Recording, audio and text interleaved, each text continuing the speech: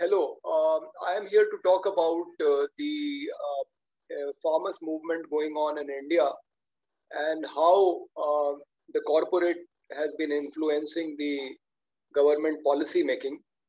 If one thing which has become clear from this movement to the people of India is that our Prime Minister personally and the government in general uh, is under some kind of duress uh, because of the private corporates, mainly two of them.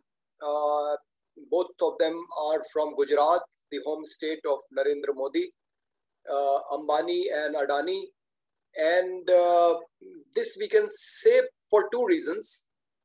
First is that the Prime Minister went to inaugurate the private hospital, which has been started by Mr. Mukesh Ambani. And if you see the picture of that day, you realize who's patronizing whom.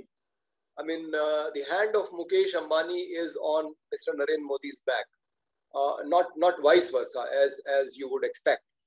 And Adani was just a state level entrepreneur before Mr. Modi became the Prime Minister, but now he is the second most important businessman in the country after Mukesh Ambani, and he gets most of the contracts which the government gives out in India and including abroad. The most recent is 6 airports in the country have been given to Adani to manage. The airports themselves were built by the government, but they have been handed over to Adani to manage their affairs. So these things are becoming very apparent. The Prime Minister has appeared in an advertisement for Jio mobile phone, which has been started by Mr. Mukesh Ambani's company. The strategy that this company adopted was it allowed free calls for first 6 months, and it could do so because it was using the towers of the government telecommunication company called the BSNL. So using the towers of the government company, this private company was allowed to do its operations, and it was able to entice people because of its free plan for 6 months. But now in the competition, BSNL is losing out, and so are other private operators. And Jio Mobile is now has now captured the Indian market. This is one thing which has become clear to the farmers, that the government is making all the policies for the interest of businessmen. If you look at the 3 laws, all 3 of them favor the private corporates and are against the interest of the farmers. The government has also been able to influence the media. Some of it has been bought by Mr. Ambani. In fact, a lot of them. And then the government, because it gives advertisements to the media houses, which is a major source of their income, has almost stifled the voice of dissent. And as an example, everybody knows how the farmers movement is being painted as, a movement of miscreants. They have even been called terrorists and Khalistanis, which is a secessionist movement in India. But we also see that there are other movements which do not get even a line of coverage in spite of them, being very important. The one movement which I can mention is Hindu saints sitting on fast to save river Ganga. 4 of them have already died. 3 of them died while fasting. The 4th one was murdered by mining mafia. And as we talk, there is a saint by the name of Swami Shivanand Saraswati sitting in Matri Sadan Haridwar to save Ganga, but the government is not listening to him, and neither is media writing about it. So there is complete capture of corporate over the government policies, over the media, so much so that the voice of the movement, the voice of the dissent is not reflected. This is the sorry state of affairs of India.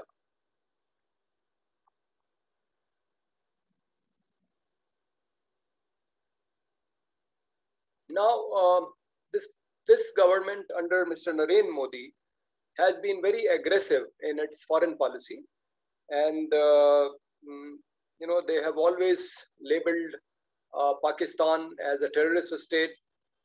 For his initial period of prime ministership, Mr. Modi, when he was visiting various countries in the world, was trying to get a consensus on this issue. He wanted the countries of the world to declare Pakistan a terrorist state, but a lot of these countries, including China, were not willing to do that. And the fact is that Pakistan is as much a victim of terrorism, probably more than India. It is true that it is source of a lot of terrorism, but it is also true that it pays a heavy price for it. Probably it doesn't know how to handle it, and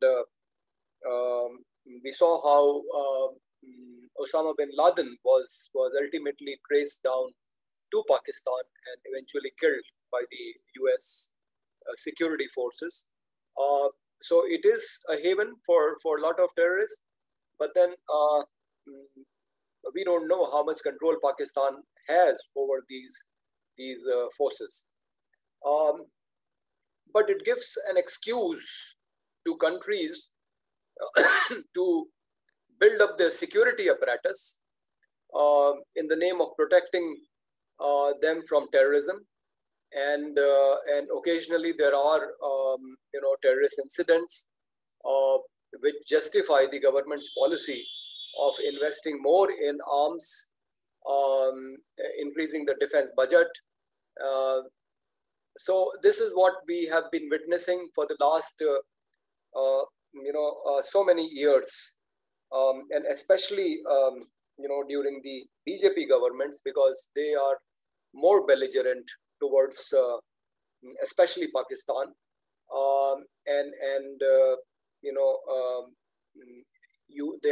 they have entered into an agreement to conduct joint military exercises with Israel, with United States.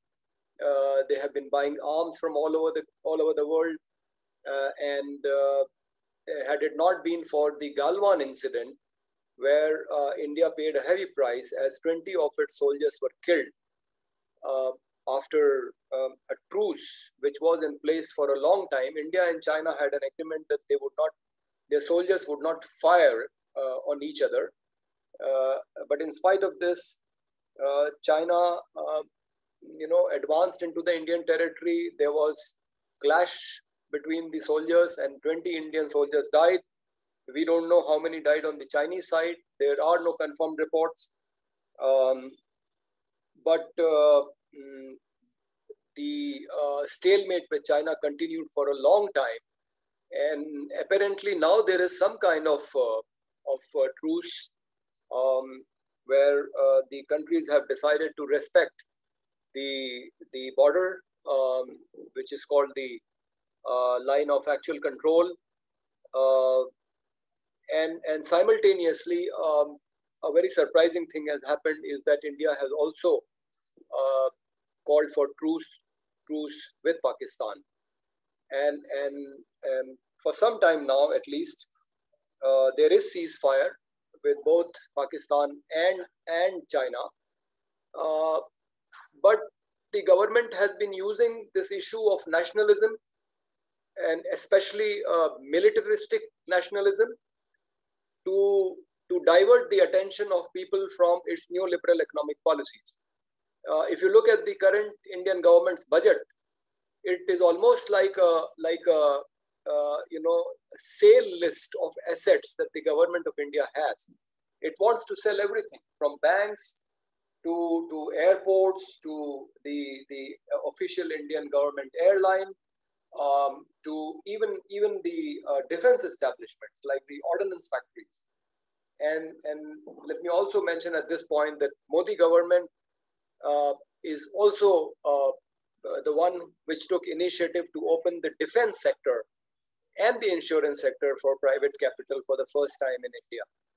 And everybody knows that they bought Rafale jet aircraft from France, but at the same time, Mr. Modi was also influential in helping his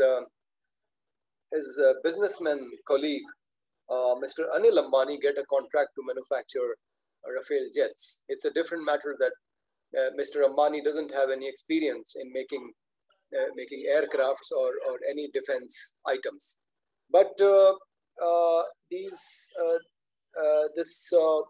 emotional issue of militaristic nationalism has been used by government of India to hide a number of things, to divert attention from number of its anti-people policies. And one after another, they took number of decisions, which included demonetization, imposition of goods and services tax, bifurcation of Jammu and Kashmir state into 2 union territories.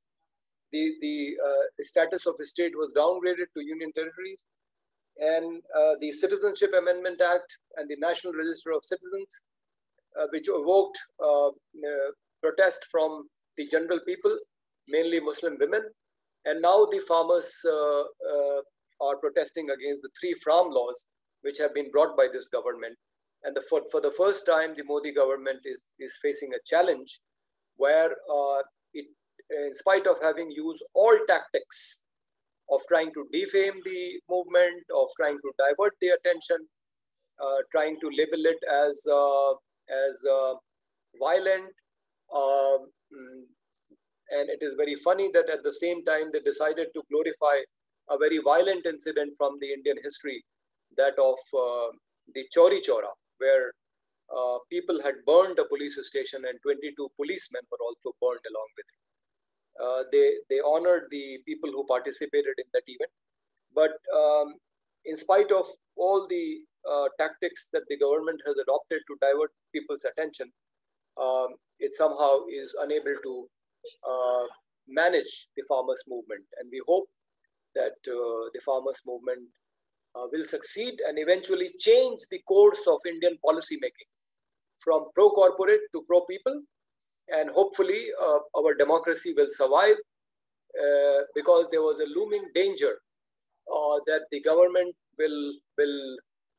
it had already started ignoring a number of things in the Indian constitution, and it appeared as if the constitution did not mean anything for them. And it has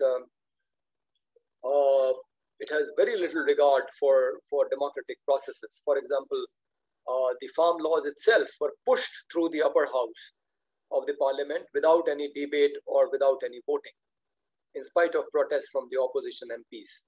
So we are at a very crucial juncture in our history where the people, for once in 6 years, are in a position to tell the government that this is not how they will be allowed to run the country.